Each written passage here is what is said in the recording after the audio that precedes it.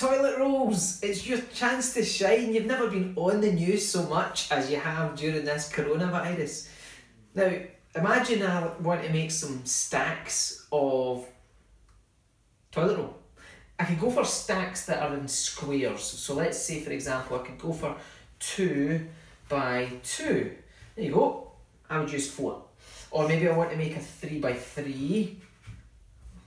Here we go. That would use 9 toilet rolls. But what about if you're not really into squares? What if you're more a triangle kind of guy? Well, you could maybe start like this and then build it up. There's another triangle. Yeah, I suppose you could do it like that if you prefer. 3 triangles. And then you could extend it and make it into one that looks like this. There's 6 triangles. And you could keep that going.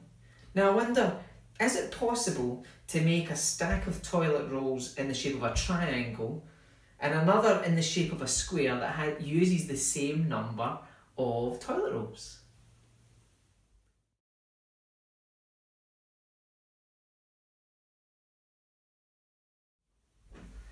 I hope you got 36 toilet rolls. Here is the triangle version, and just to double check, 1, 2, 3.